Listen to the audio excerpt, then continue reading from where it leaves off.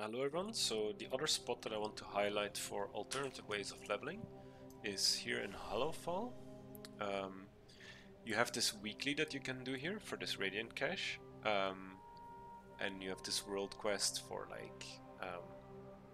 getting the coffer keys from another Radiant Cache. The key thing is, these mobs here, they used to be level 80 elites, but they now scale to your level. So if you're a geared low level, up to about like 78, you can AoE grind here, and I'll show that in a second. And then here to the left is another spot with normal mobs that are bugged and they give more XP than they should, I think. The key thing is, when killing the mobs here, you get these items that you can use to activate these flames.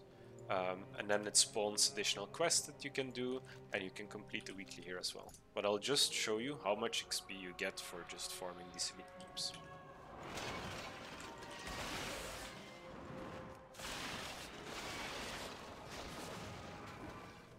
Intruder alert. I haven't done this in a while, so let's see if I die.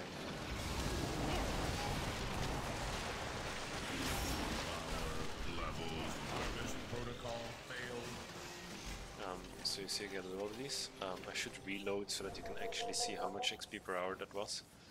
Be more obvious. It's too far away.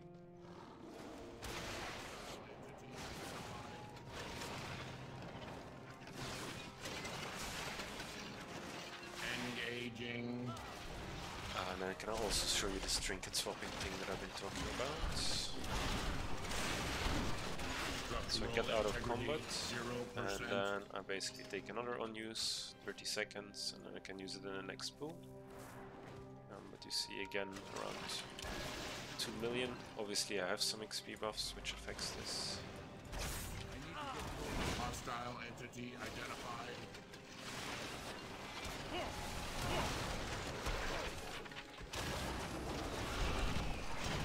Our structure weakness protocol failed.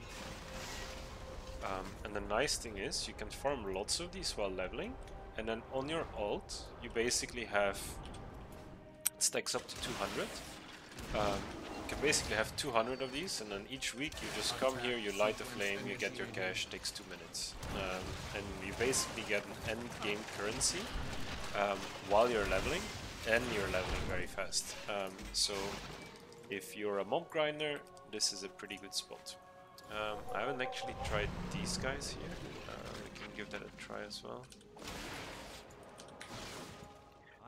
I don't think they will be that good because you can't like do a huge AoE pull here.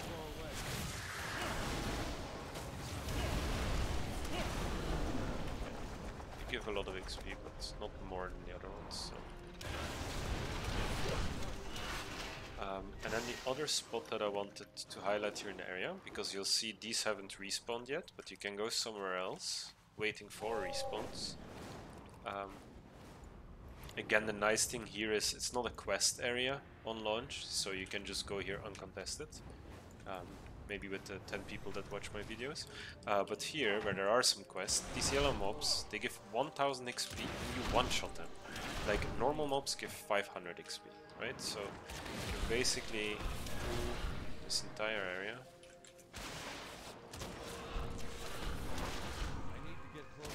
And these side quests here in this area are also pretty good. So that is worth doing. And then you can see me do them in a different route as well. But you basically do these farm fields, and then when you're done here, you go back to the golems and you can farm those. Again, it's kind of, if you like this kind of thing, maybe it's useful, or if you're after these radiant remnants, I actually think it's way easier to farm on an ult that you're leveling, if they're semi-geared, than on a fresh level 80, so it might save you some time as well.